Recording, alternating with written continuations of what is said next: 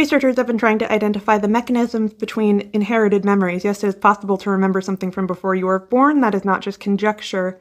We may have actually found mechanisms. It's been noticed that if a grandparent went through a traumatic event or something like malnutrition, the grandchildren can be impacted. They can have a greater number of anxiety disorders. They can be more prone to obesity. That is more than just how they were raised.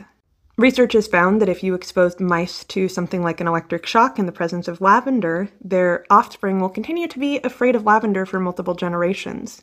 In this study, they actually found the mechanisms. piRNA, that's a kind of RNA that's involved with epigenetics, so it controls the way that genes are expressed. This means that your body is recording the events that happen to it and then passing changes down to your offspring so they know that they should still be afraid of a certain stimuli, i.e. the smell of lavender. And of course, the very same mechanisms have been found in other organisms that are not mammals, which means this is pretty well conserved and is probably quite ancestral. If you were to block the activity of these RNAs, then they wouldn't continue to have the fear. That may actually be an interesting treatment for anxiety disorders if your anxiety is truly inherited from your grandparents.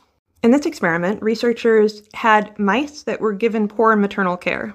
That poor maternal care caused issues with their grandchildren. Their grandchildren were not able to make social connections. They essentially had social anxiety. We are talking about rodents, mind you. Your grandmother having a poor upbringing can indeed affect how you behave. Your social anxiety may be your grandma's fault. Or grandpa.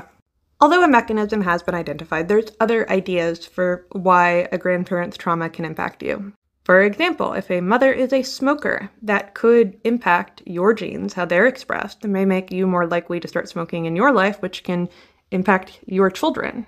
This one is more direct, and it's when something somebody has gone through impacts the way they raise their children, and that echoes throughout history.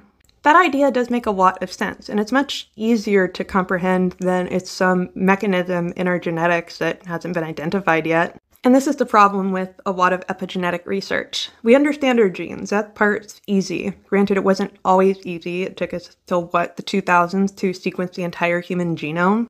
And now we have to deal with the epigenome.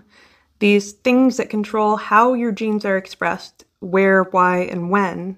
And it involves imaging to see how DNA physically changes. And there's all these little RNAs that are involved that help change the way your DNA conforms. A lot of the first mechanisms were just what is available.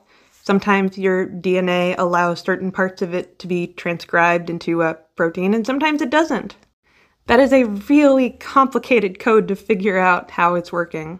If I can leave you with anything, it would just be to keep an open mind, yes, but we do have to live in reality. So if we have evidence for something, be perfectly okay with saying we probably don't have the whole story. We don't have to assign meaning to something just because we don't know it.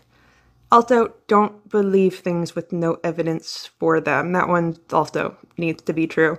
It's complicated. It's really complicated.